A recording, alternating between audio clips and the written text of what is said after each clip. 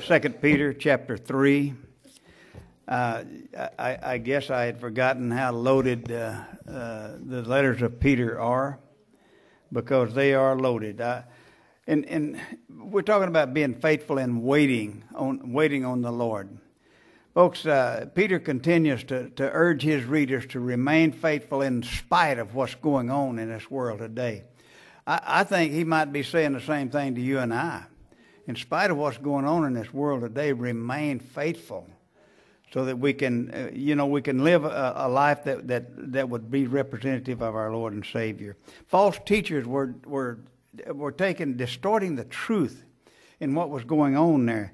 They were leading people astray as to the day of the Lord, the coming of Jesus again.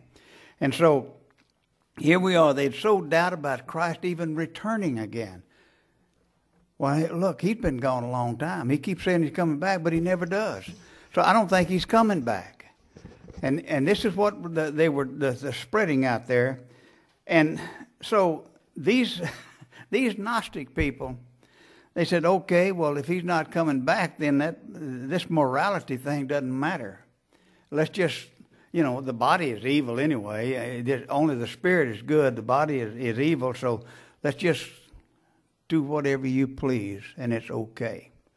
So this is what was being spread out there, and Peter is saying, no, remain faithful to Christ. And this day of the Lord thing, guys, let me tell you this, that I remember when Bible prophecy was the hottest topic of Scripture, and it hadn't been, and it does this, it does the sine curve thing. It becomes popular, and then it doesn't become popular. It's not as popular now as it was once, because back then, what I remember anyway, you schedule some Wednesday nights on, you're going to teach the book of Revelation.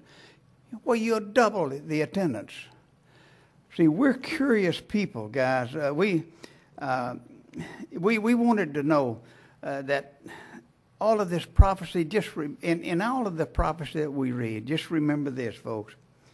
Few details are revealed.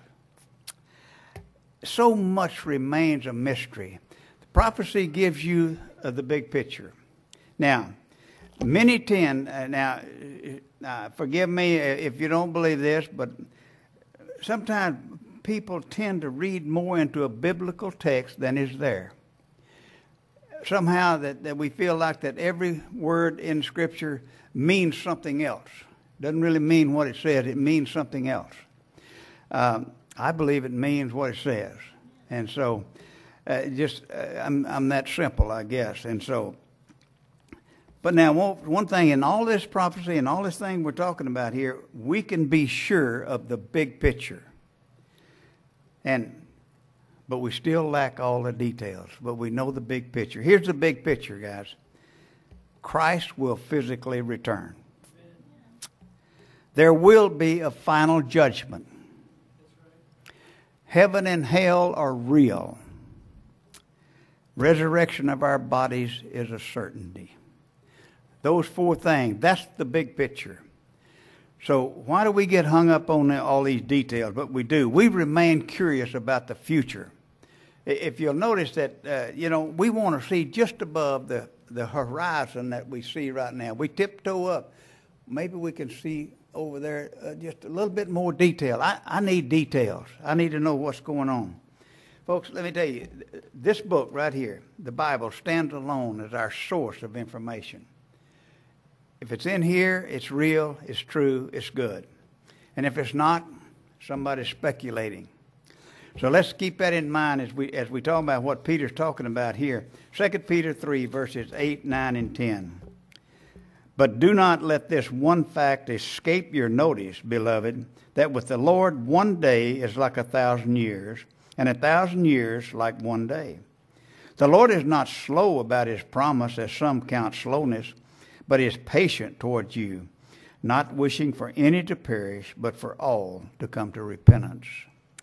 But the day of the Lord will come like a thief, in which the heavens will pass away with a roar, and the elements will be destroyed with intense heat, and the earth and its works will be burned up. Folks, keep in mind this as Peter is telling Israel that the Lord is not slow in coming. See, God is not on the same timetable as you and I. I'm impatient to say the least. You let somebody don't take off the minute that light turns green, and I'm and I want them to go. And so I'm not very patient. But now this, and Peter is also telling the people, stop questioning the trustworthiness of God and the end times. It will happen. Nero began an intense period of persecution and execution of Christians in his time, and Peter had asked the people to persevere, cling to the truth of Scripture, the truth found in this book right here. Now, Psalms 104, Peter alludes to Psalms 90, verse 4. He said, for 1,000 years in your sight are like yesterday, when it passes by, or as a watch in the night. That's how the Lord looks at time. Folks, do we need to be reminded, really? Isaiah 55, verses 8 and 9. For my thoughts are not your thoughts, nor are your ways my ways, declares the Lord. For if the heavens are higher than the earth, so are my ways higher than your ways, and my thoughts than your thoughts. Folks, we got to remember who God is and who we are. See, we measure time past, present, and future chronologically. Now, God uses a different time than we do. We must simply trust God's goodness and His character. Now, I want to tell you, in my career, I was something called a piping designer draftsman. That's what I did for all the years I was working. And we had those big sheets of paper, and Rhonda's husband, James, was just like me. He was a little smarter than me, but we worked together some on some projects, and he was a different company. But when you look at those old big drawings, there's lines everywhere, marks all over that drawing. See, I can visualize what that will look like when it's installed, because you get a picture of it after you're doing it so long. You can do that, and so here we are. See, we think about that as when we look at, we know, we can visualize what it is, but we don't know exactly what the future holds for us. But this book tells us what to visualize and what that looks like. Now, another British theologian, F.B. Meyer, said this: do not judge God's ways while they're in progress. Wait until the plan is complete. So when they're in process, we're just guessing so many times speculation about what's going on. But folks, know this. 1 Timothy 2:4. God, our Savior, desires all men to be saved. Folks, that must have been a shocking statement to the Gnostics and also to the many Jewish people out there then, that, Lord, you want these heathen Gentiles to be saved too?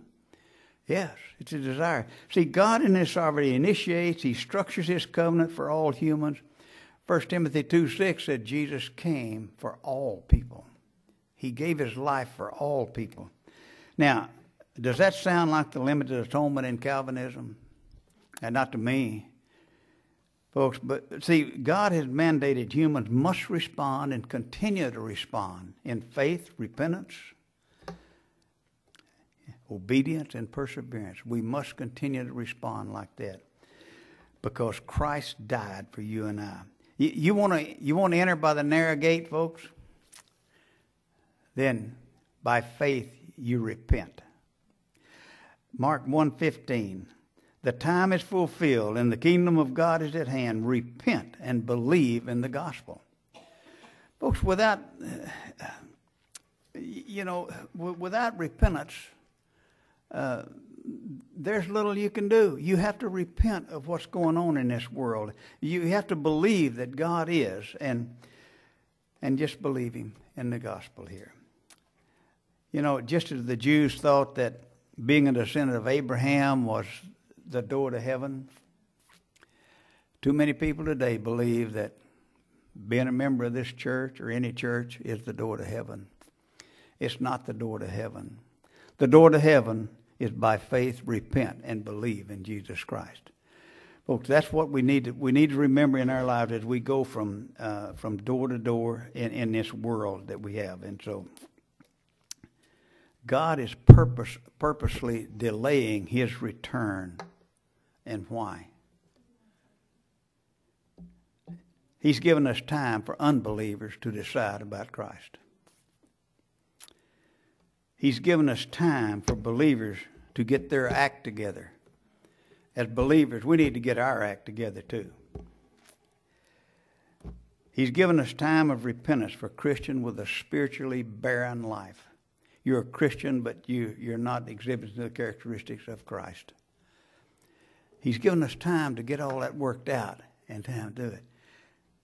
He's given us extra time for us to share the good news of Christ. One of those verses we'll read this morning, it talks about hastening the coming of the Lord. You mean we can really hasten the coming of the Lord? I think Scripture says that the Lord will come when every person on earth has heard the gospel. Well, if we want to hasten that time, then you share the gospel with people that haven't heard it. And it appears to hasten the gospel. So just do that. Folks, when we think about this salvation and how Christ died for all people, let's make that just a little more personal, if you would. Just imagine if Christ had returned just 2 weeks or 2 days before you came to faith, you would have missed salvation before the fires of judgment of hell. Folks, if you would, just think for a minute with me here. If you want to apply the facts of chapter 3, verse 9, where Peter says that God died for any and all, just do this. Just pick a name that you think of that's lost. Let's just use Fred's friend Odessa. Put it this way. God is patient toward Odessa, not wishing for Odessa to perish, but for Odessa to become to repentance. Folks, that changes the perspective a little bit when you put it personally with someone you know and doing that way. Folks, let me just say in verse 10, where we read, but the day of the Lord will come like a thief, in which the heavens will pass away with a roar, and the elements will be destroyed with intense heat, and the earth and its works will be burned up.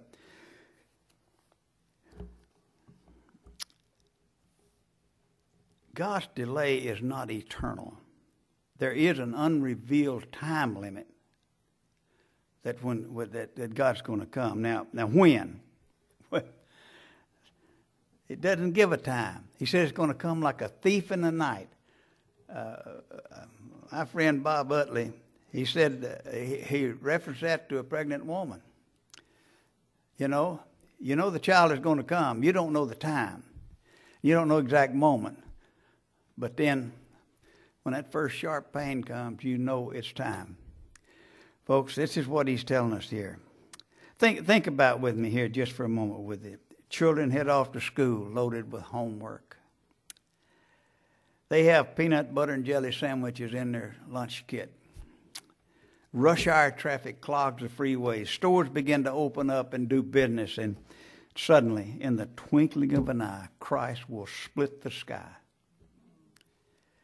God's plan takes center stage. It could be today. It could be today. Well, how's it going to happen? It says heavens will pass away with a roar. Everybody that I read talked about this roar is kind of like an arrow whizzing through the air. Whoosh, like the sound of Pentecost. Whoosh, the wind. It's what they're referring to there. Now, the elements will be destroyed with intense heat. Folks, the elements, I'm not sure what they understood about the atomic structures then, but we know that God knew about them. And it says elements will be destroyed with intense heat. The basic building blocks of the world, earth, water, wind, whatever. Folks, I don't know but in this world of nuclear fission, I understand that when Oppenheimer and those guys got together about the atomic bomb, they figured out that if you take the right kind of atom and you blast it with neutrons, that the atom splits. And when it splits, it creates intense heat and pressure. Now, I don't know about you, but that sounds like it, doesn't it? It says that the heavens and earth will pass away with a roar, and the elements will be destroyed with intense heat. And the earth and its works will be burned up, folks. When you think about the bombs in Nagasaki and Hiroshima, it says that it literally vaporized things. That the heat was such intense it vaporized everything in its path. Folks, now I don't know if that's the way it's going to happen or not. I don't know if that's what he's talking about. But it sure sounds like it, and that's a popular opinion anyway. Now, the earth and its works will be burned up.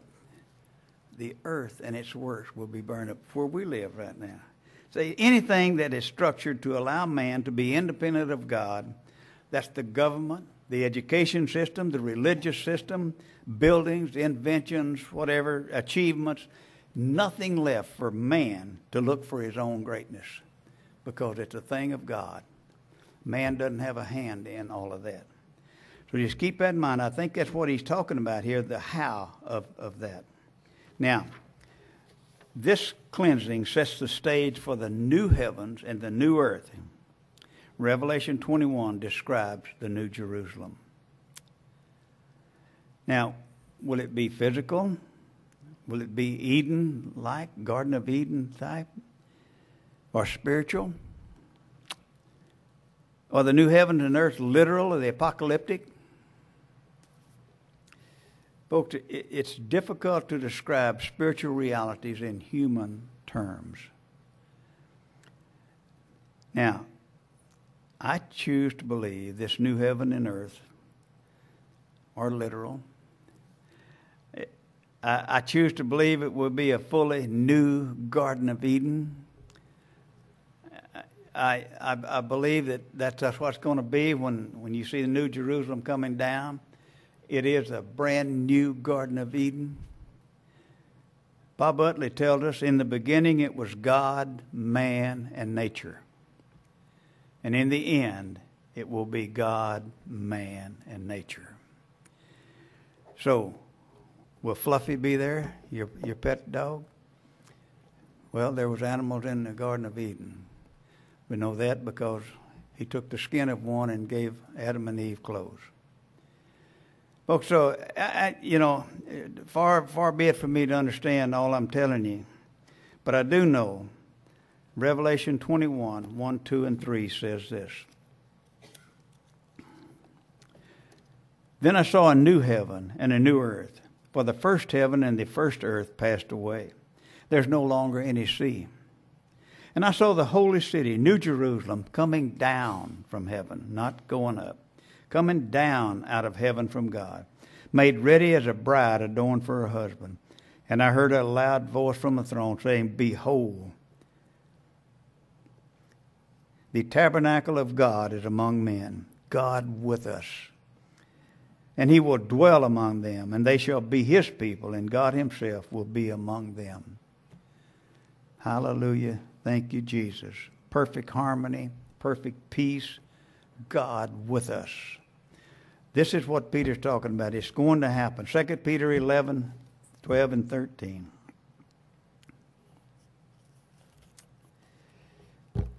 Now, since all these things are to be destroyed in this way, what sort of people ought you to be in holy conduct and godliness, looking for and hastening the coming of the day of God, because of which the heavens will be destroyed by burning, and the elements will melt with intense heat?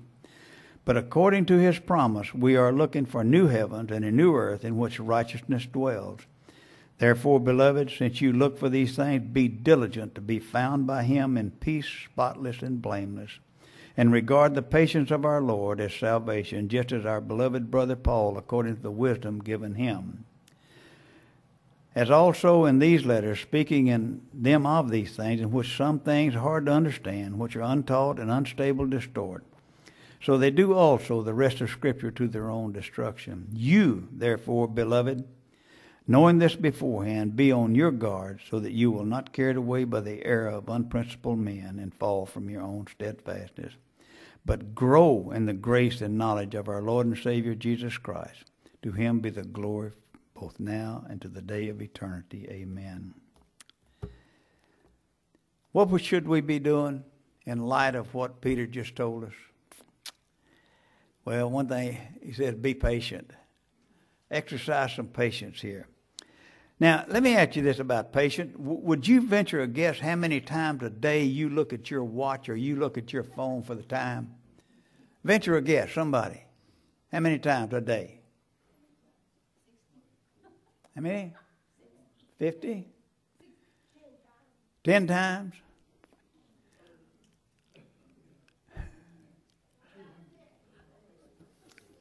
In 2023, somebody figured this out. It was 144 times a day that we look at our watch or we look at our phone for the time. Now, Warren Wiersbe tells us this about that. The best thing you and I can do is stop looking at our watches and phones. Simply look by faith into the face of God and let him have his way in his time. What else should we be doing, guys, when we read these verses? Well, because everything's been destroyed by fire. It's over. It's done. We should live in holy conduct and godliness. Look, there's no use in getting attached to earthly things, are there? They're going to burn up.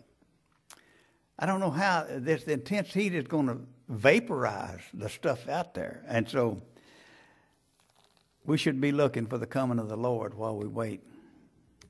And we are to do the work of evangelism, and that is sharing the gospel with everyone we come in contact with. In reading those last few verses there, Peter simply says, beware, be ready. That summarizes the whole 2 Peter that we're reading this morning. In chapter 3, within 5 verses, Peter leaves his readers with 4 commands. One of them is be diligent, verse 14, and live in light of judgment in Christ's coming. Do not squirm in pain, but live in peace. 1 John 2:28, now, little children, abide in him, so that when he appears, we may have confidence and not shrink away from him in shame at his coming. Verse 15, be confident. Peter borrowed Paul's authority and his wisdom. See, there's never any conflict between Peter and Paul. They actually agreed on things. And so when you read that, he's using Paul's authority here to make a point. In verse 17, he says, be on guard. Do not get carried away by these false teachers. Do we have false teachers in the world today? Yeah, I mean, we got more Gnostics out there. We call them something else, but they're out there. Verse 18 says, be fruitful, to grow in grace and knowledge of our Lord. Let me just conclude with a few thoughts here. Folks, while the world can be scary and overwhelming, we know that day by day we live it. We can take solace in the fact that one day all suffering will end. It will be over. Let me just read those 3 verses for you again. Starting in 21, verse 4. And he will wipe away every tear from their eyes. There will be no longer any death, no longer any mourning or crying or pain. The first things have passed away. And he who sits on the throne said, behold, I'm making all things new. And he said, write, for these words are faithful and true. Folks, that's our Lord we're talking about there. You can take that one to the bank. It's going to happen. When the Lord returns, there will be a new heaven, a new earth. No more sickness or pain will exist. The Lord's timing is perfect. We have to know that now. We must be patient as we wait for him. I've got to work on that. Chuck Swindoll, he gave a great acrostic of hope, H-O-P-E. The H is heed what you already know. Folks, we know more than we do already, don't you? Pretty sure we do. Then the O is open your eyes and ears and discern the truth out there. The P, pursue a godly lifestyle. And E is expect Christ's return. And we see in that verse 18, Peter breaks into doxology. I want to close with this, and this is going to be our closing prayer. I want you to repeat after me. To him be the glory, both now and to the day of eternity. Amen. Thank you all for being here today.